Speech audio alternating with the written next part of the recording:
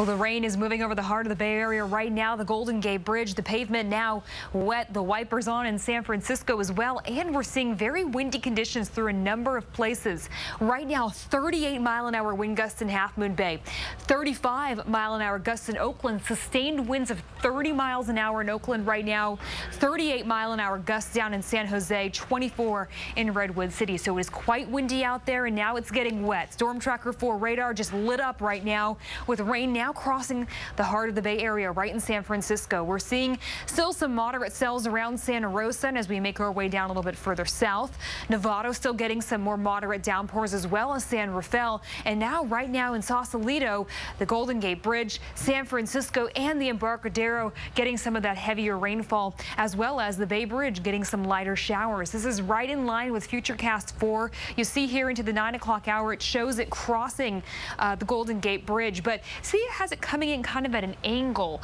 Right now, the front is nearly north-south, so it's vertical. So you can see this part right here that's offshore, and the computer model is bowed into the Bay Area right now. So again, it's coming in more north-south than what the computer model is showing. So we're definitely going to see more rain for the peninsula at 10 o'clock in the evening. By midnight, now it's more in line with how it looks. You can see it covering virtually the entire Bay Area. The 2 o'clock hour, it heads down toward the South Bay or inland valleys, and it's going to push into the Central Valley overnight.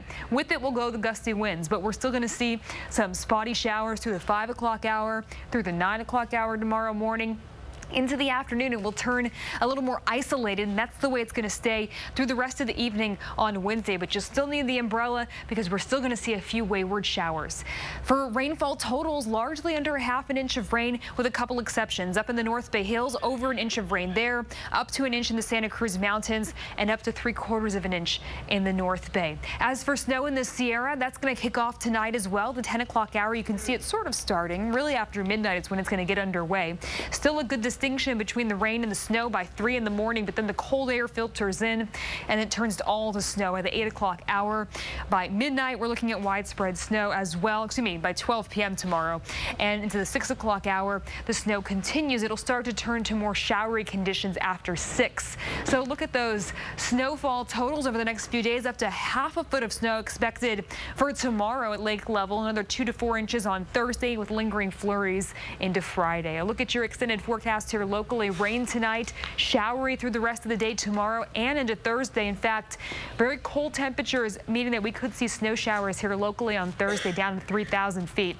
We will see improving conditions, though, into the weekend. And now let's do a quick checkup on your snow bomb ski reports. No new snow to talk about just yet, but that's going to change tomorrow and over the next couple of days. Sierra at Tahoe, 95 at the base, Homewood, 68. If you'd like to keep up to date with all the new snow flying in the Sierra, just log on to snowbomb.com.